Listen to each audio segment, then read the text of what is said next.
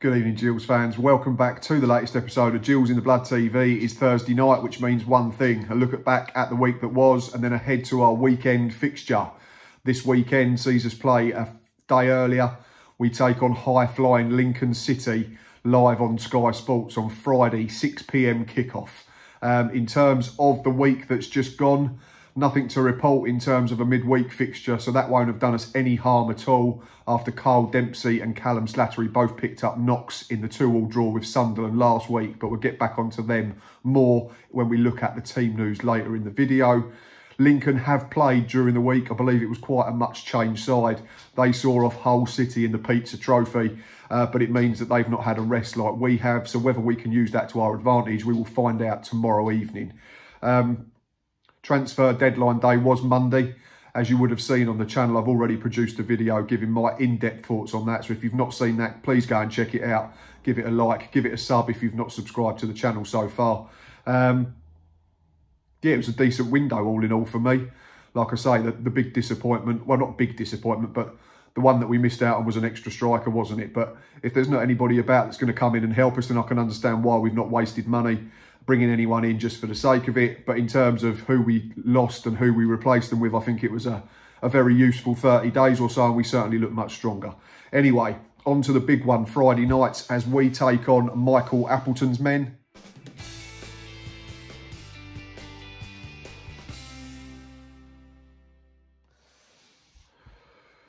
The Imps will arrive in ME7 in absolutely blistering form. Looking at the last 6 overall in the league, Gills lost 1, drawn 1, drawn. So we've picked up 8 points from the last 18 available, and them 8 have actually come in the last 4 games. So certainly showing signs that we're becoming more consistent, harder to beat, and a better football team. Lincoln, win-win draw, win-win loss. So 13 points from 18 available in their last half dozen fixtures. Looking at it and breaking it down into home and away, Gills 1-1, lost, drawn 1. So 10 points from the last 18 available over that half dozen at the Priestfield. So starting to look a bit healthy again after a rough patch before Christmas. The Imps on the road are near perfect. Win, win, win, win, win. That's 5, and there was 1 draw before that. So 16 points from the last 18 on the road. Tells us all we need to know about the task that we're up against tomorrow night. Michael Appleton's team now for sure, completely changed it on how they were when they played under the Cowleys. A lot more of the ball is on the floor, a lot more technical players. And just a very good football team all over the park. They look solid defensively. Their midfield's hard-working, industrious and creative. And up front, they've got good players. They've got a centre-back who's got 8 goals this season, which tells you all you need to know about how good they've been in Lewis Montsma. Really good signing in the summer from Holland, I think it was. Got George Grant and Anthony Scully, both already in double figures for the campaign in all competitions, so there's 2 to keep an eye on. Liam Bridcutt brings loads of experience, championship pedigree earlier on in his career, so he's another one that's going to have to be kept an eye on. And in Tom Hopper, and I think it's Brennan Johnson, the lad on loan from Nottingham Forest. I think they've got 13 or 14 between them already, so they're going to cause us a threat. And the likes of Jack Tucker, Robbie Cundy, etc. are really going to have to be on it like they were last week in nullifying the threat of Big Charlie White. In terms of the team news for the Gills, it doesn't look too bad at all. Steve Evans has confirmed in a press conference today that Carl Dempsey, Callum Slattery, who both came off with knocks last week at the Stadium of Light, are absolutely fine. And Tommy O'Connor is fit again after missing the Sunderland draw. So they're all available for selection. The only 2 I think that we're missing is Dominic Samuel and Christian Magoma. And there's still a question mark, I think, over Henry Woods. I'm not sure if he's just not been selected or whether he's still struggling with that knee problem that he had to have a minor operation on. But I imagine Woods wouldn't have been in contention even if he was available. For me, it's tough to go away from the same 11 as last week, especially bearing in mind looking at Lincoln, they play 4-3-3. So I think we'd be wise to match it up. So my team would be Jack Bonham in goal, Ryan Jackson, Jack Tucker, Robbie Cundy and Connor Ogilvie as a back 4. Carl Dempsey and Callum Slattery shielding again. That middle 3 of Jordan Graham, Oliver Lee and Alex McDonald in behind Big for Dane Oliver. I think if we need to go 4-4-2 diamond like we did against Crewe, then Alex McDonald can tuck in on the left-hand side. We'd go Callum Slattery at the base, Carl Dempsey from the right and Oliver Lee at the point, with Jordan Graham joining Verdane Oliver up top. So it gives us some flexibility and some options without having to make substitutions. My bench would be Sacha Bastien, Robbie McKenzie, Stuart O'Keefe, the returning Tommy O'Connor, Matty Willock, Tyreek Johnson and John Akindi. Means that new signing, deadline day arrival, James Morton will have to miss out for me and bide his time, but I don't think that's a problem. We've got plenty of games coming up. I think there's a few Saturday, Tuesdays soon, so he'll certainly get minutes, I would imagine, but for me, just a little bit too soon.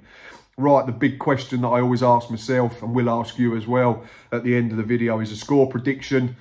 It's going to be tough, but we've been in good form over the last 4. Like I've said on previous videos, the patchy one was Rochdale, but we still managed to dig out a point. Accrington, Sunderland and Crewe, we've been absolutely spot on, a lot nearer to the Gillingham side that we watched under Steve Evans for the majority of last season. Lincoln are flying, we know that. But I'm going to back us to get something at home. I think the form's on the turn. We look like a lot stronger in terms of know-how and nous in terms of working out how to stop other teams playing. We did it last week. Against Sunderland, we pressed Crewe high and didn't allow them to play their passing game, and I think it'll be a similar performance that we'll have to put in tomorrow. I'm going to go for Gillingham 1, Lincoln City 1, and I'm going to back for Dane Oliver to be our goal scorer this weekend. One quick thing before I go, today, Thursday the 4th of February, is Time to Talk Day. You've probably seen the hashtag on social media. My DMs are always open. I'm very open about my mental health battles and my struggles that I've had previously. Thankfully, touch wood, I'm doing all right at the moment. Still taking it day by day and week by week. Still taking the medication once I put my teeth back in. Because I still have, you know, hours, half days, days where I struggle because we're still in lockdown and our life isn't as it should be. Walking, reading, podcast, music, exercise, just do anything that you can to keep your mind active. Mental health is as important as physical health. I've learned that the hard way over the last few years. A few people have messaged me privately over the last 6 months or so, and I find it great that people are willing to talk to me and think that I can help. I always am very clear that I'm not an expert. I'm just a bloke that's suffered myself. DMs are open if you fancy a chat, whether it's about something that you're struggling with or whether you just want to have a chat about football or sport in general, just to take your mind off other things. That's absolutely fine. I will try and respond as quick as I can. Right, that's enough from me. Enjoy the rest of your Thursday. Tomorrow is Friday with Gills to look forward to on the box. Whether that's a good thing, I'm not entirely sure given our recent record, but I fancy us to get something. I really do. Right. Please keep liking, subscribing, retweeting and doing all that you do. 25 away now from 1,500. We are creeping up to that magic target, so please keep letting others know and getting them to subscribe to the channel.